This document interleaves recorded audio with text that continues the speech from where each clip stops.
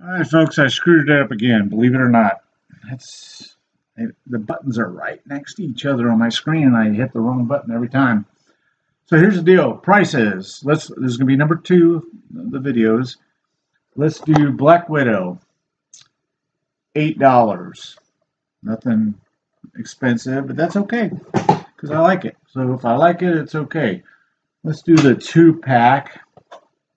Black Bolt and Lockjaw. Have no clue. They're Marvel characters. $9. All right. So then I got, let's see here. Let's go with Thanos. Thanos, which I think is one of the cooler ones, believe it or not, is $9, which is pretty cool. Sorry, dropped one. So let's do, we're going to do that one next. Let's do, yeah, might as well. I dropped it.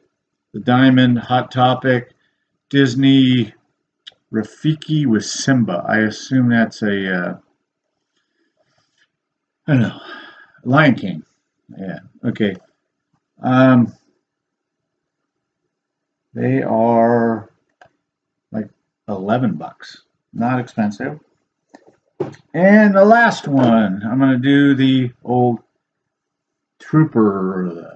Imperial Death Trooper from Star Wars, $12. Now, none of these are expensive. You know, if you watched my video yesterday, I had a big, huge grail. So this is good. I mean, this is nothing bad. And I think this box was $30 plus shipping or something. It wasn't very expensive. I made $49 on this one. So, you know, you can't argue the money. You just can't. I mean, and it does cost money to sell them. It takes time. It costs money. But I'm retired. I can do that. It's okay.